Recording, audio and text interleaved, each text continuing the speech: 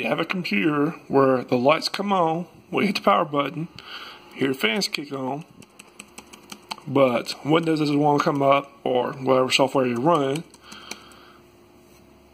press F10, go over to Diagnostics,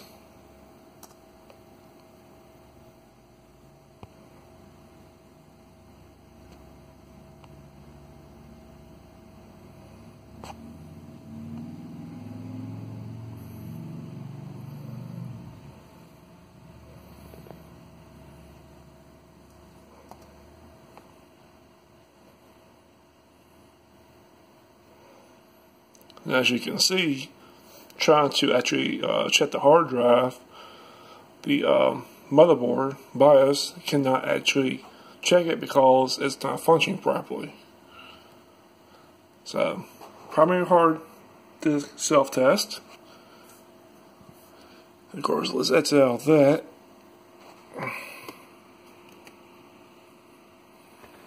Doesn't want to do that, so if it will start a little bit and then it stops, or if it won't start at all, you get you a bad hard disk or hard drive disk.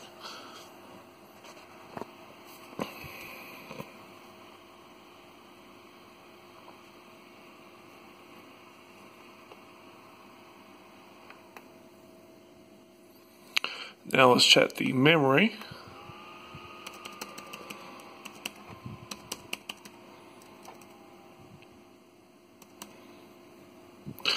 Let's see, let's go over back to Diagnostics, memory test. As you can see, it's checking the RAM, and it's running just fine because the RAM's good in this computer. But the hard drive, it is no good in this thing.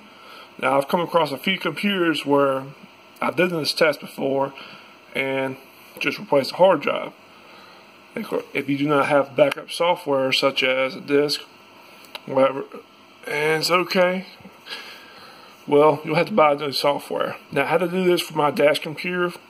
He has a laptop, and I went to Newegg.com. They have like the best prices on hard drives and a lot of computer stuff. Not everything, of course.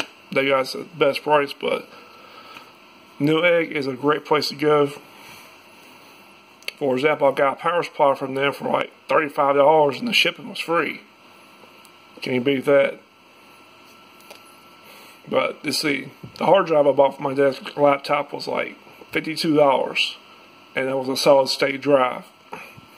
Then of course I had to buy the software, and you got Windows 10 for about $99 or $100. I'm not sure.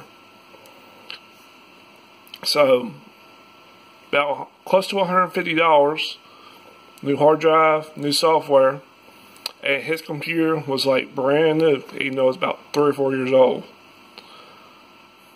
And of course, if you're trying to pull a hard drive out, you can look up instructions how to pull it out correctly, because if you don't do it exactly right, you can break some tabs and stuff.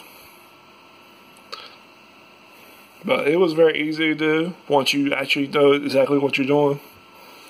And it's not that hard either. You just gotta look up the instructions and load new software. Of course, if you got disk drive, put in your disk drive, and it'll ask you a few questions.